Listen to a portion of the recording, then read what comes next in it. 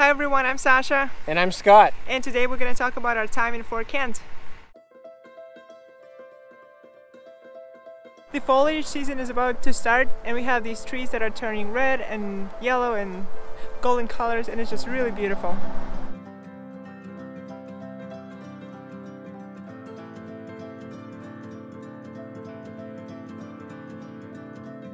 It's also getting colder than we want it to be. It's gonna be 30 tonight, and that's below freezing. Yeah. That means we want to go south. We're gonna be in the north for a while, but I mean, we are right at the northern tip of Maine, right next to Canada. But I think also experiencing a little bit of cold weather makes you appreciate the warmth more. Yes. Because right now I'm all bundled up. I had to wear leg prisons. Pants. Most people call them pants. For the first time in 11 months, and I don't like it. I don't like it at all. Someone has to tell him that it's okay to wear pants. I'm not sure if he's aware of that. It's okay to wear pants, but it's not okay to be someplace that I need to wear pants. Okay. Okay. All right, we can go.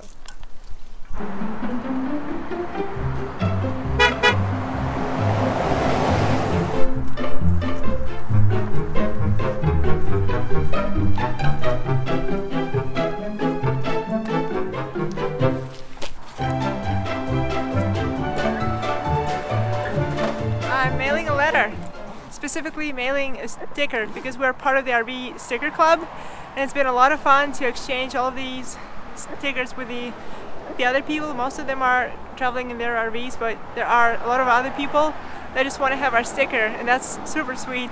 I think she was actually from Texas, but yeah, we've had a lot of people from UK, France, India, Japan, Germany, so it's been all over the place. Super cool.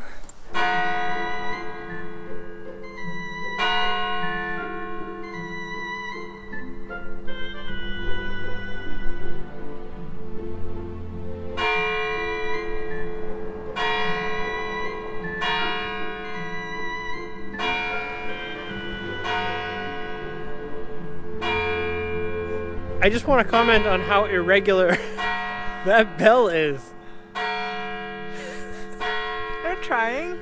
That's okay. We've been listening to it all week, and it rings at the wrong time, like 5:45. The swamp buck. I think I might need to find a pub, but not this one. That's actually one of their famous restaurants. There is the Swamp Buck and there is I think, the Moose Shack. So these two restaurants have the best ratings in the town.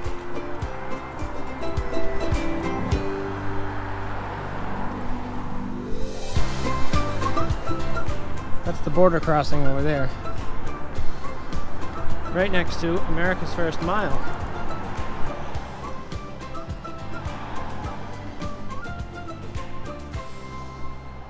So this is actually what brought us all the way up here.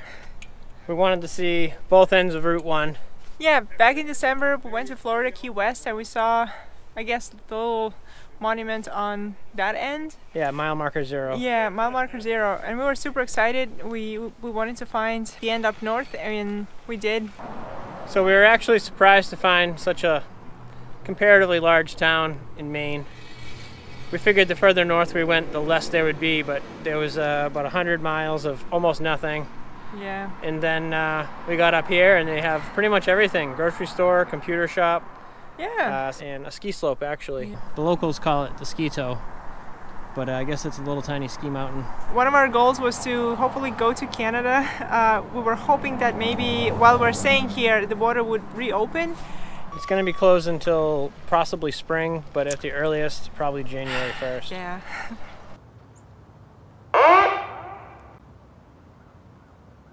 The battery's about to die. I'm going to run up the stairs and show you the view over to Canada.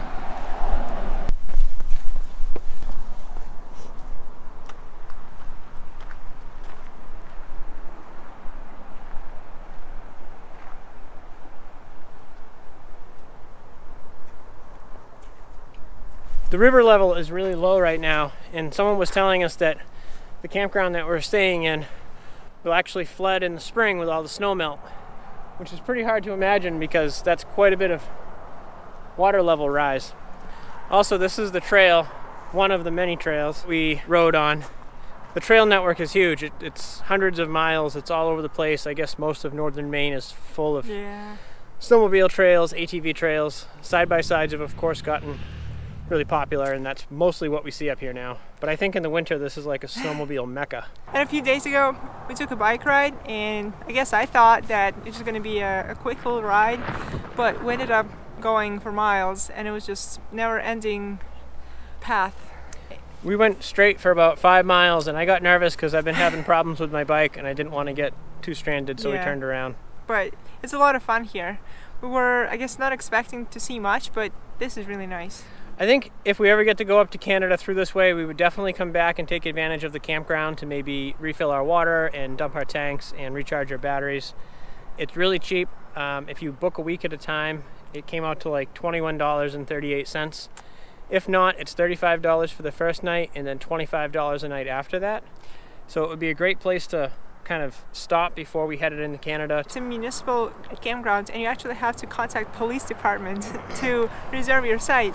Overall, our stay here has been awesome. We like it. We will probably come back if we're ever in this area again. However, I think the real plan is next time to just go to Canada. We want to go right there. It's right there, right across the border. The light of perverted sorrow.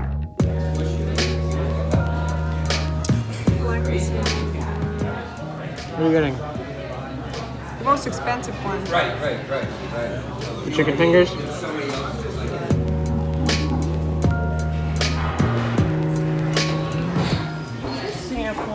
Thank you.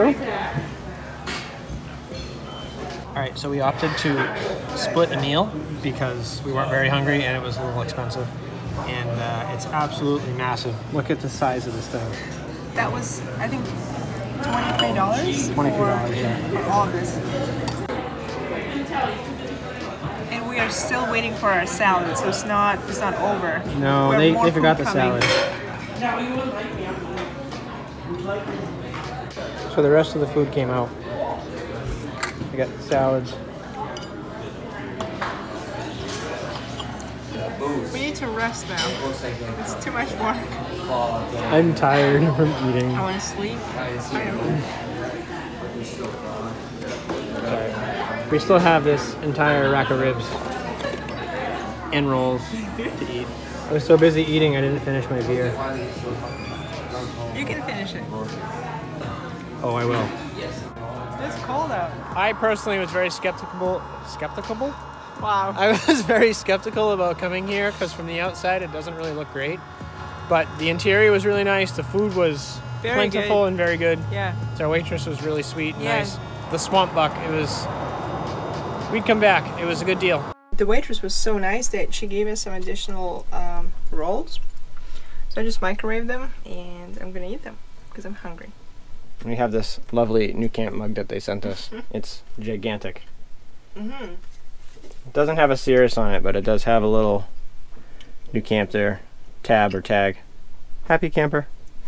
That's a really big mug, yeah. It's like a cup, yeah, like soup cup. So you guys asked to see more of our daily life.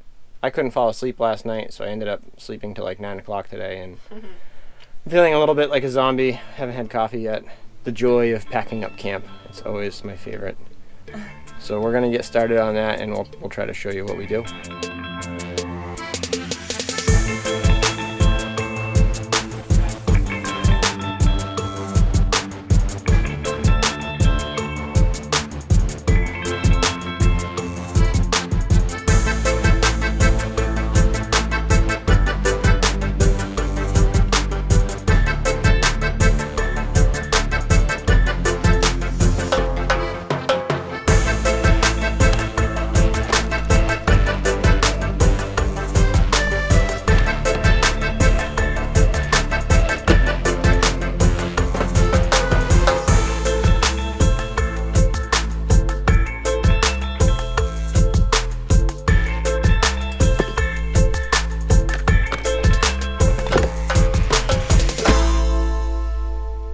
So I think that's pretty much it.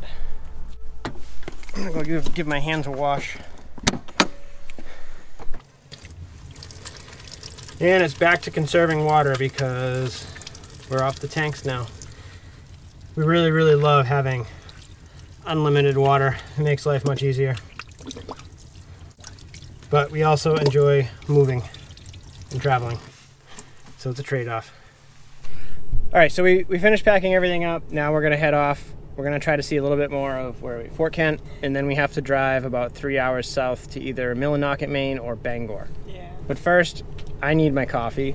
And I need my coffee too. We usually make our own coffee in the camper, but we have a McDonald's with cheap iced coffee. Yeah. There's no parking over there, so I'm gonna stay in this parking lot, and Sasha's gonna go walk and get us some coffee. That'll be good. Good, thank you. All right, masks.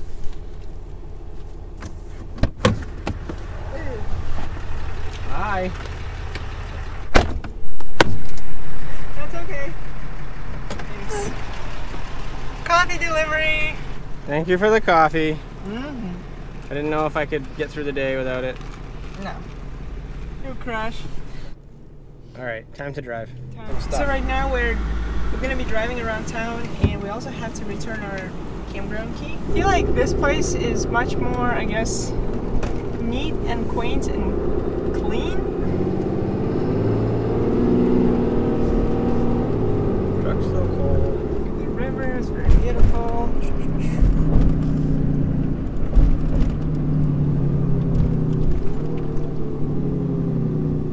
We made it. We've seen both ends of Route 1.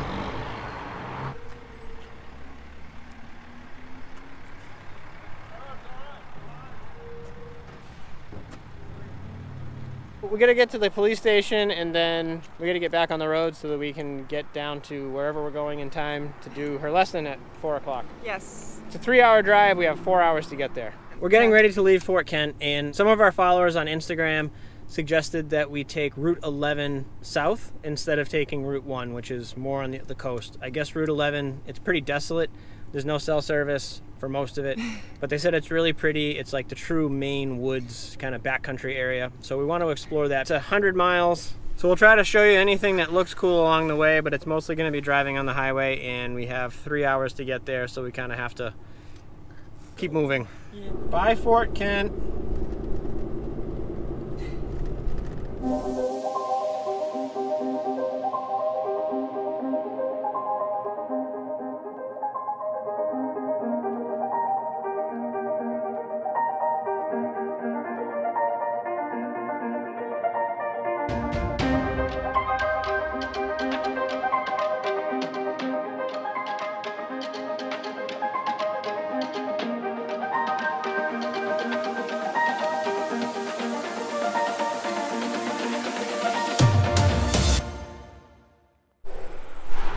So we're trying to figure out what to do with lessons. Is now we found this location.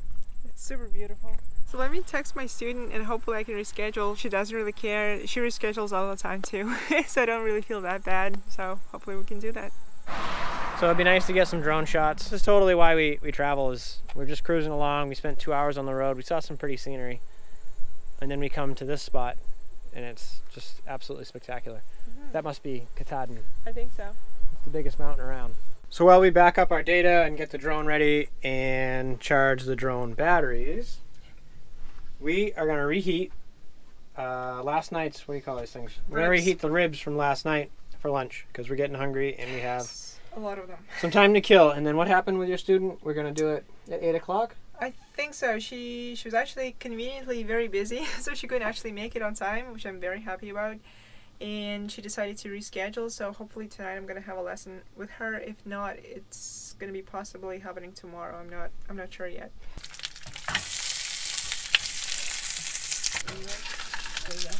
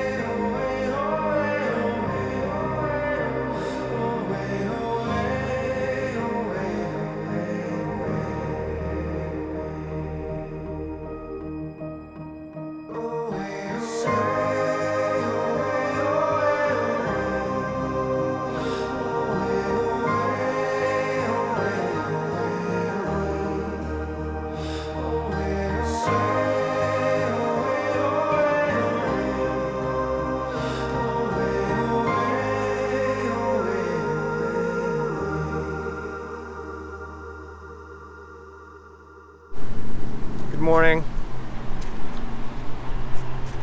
So we didn't really finish talking about the sunset, but we had some footage. We ended up spending last night at a boat launching area. We're right next to 95 in Maine, I don't know where. We woke up to a pretty cold camper. It was 30 degrees last night and we ran out of propane. We haven't been running the heat, and we forgot how fast the propane goes when you have a cold night. So I'm just gonna switch this over.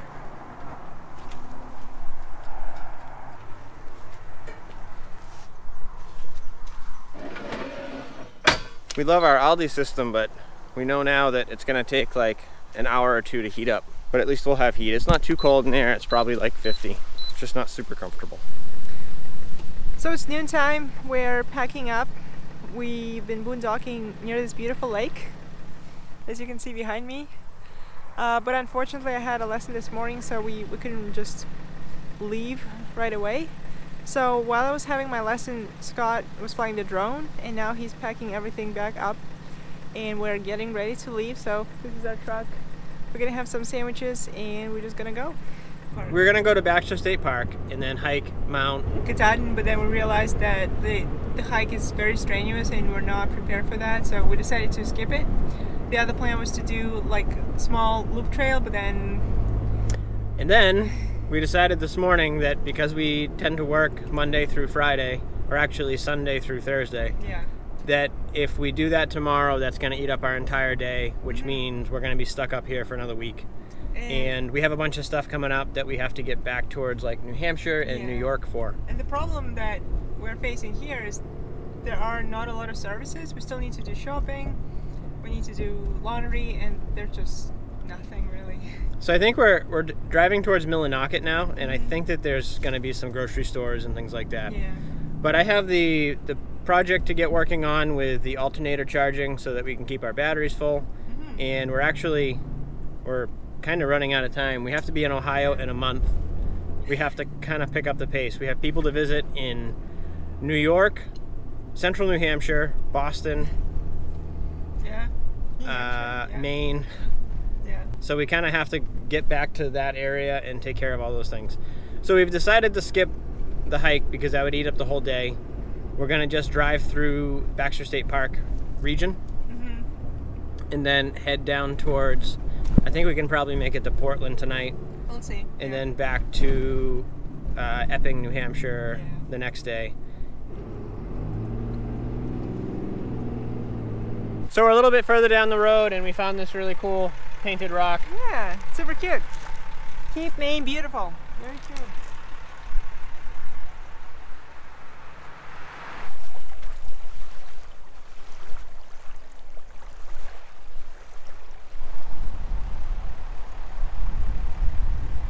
So we made it to Baxter State Park. It's very windy here, and unfortunately we have to go.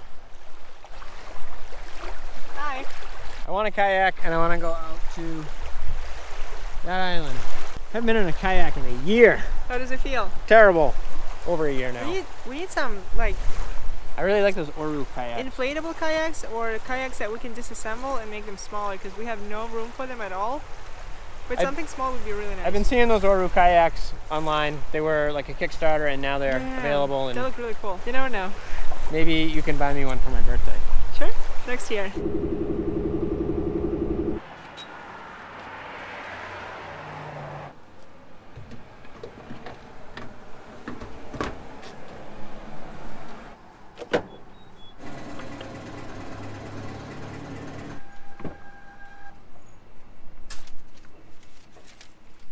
Scott is multitasking right now. He's eating a popsicle and also trying to scrub the windshield. Sometimes you really need to rub, yeah. Looking better.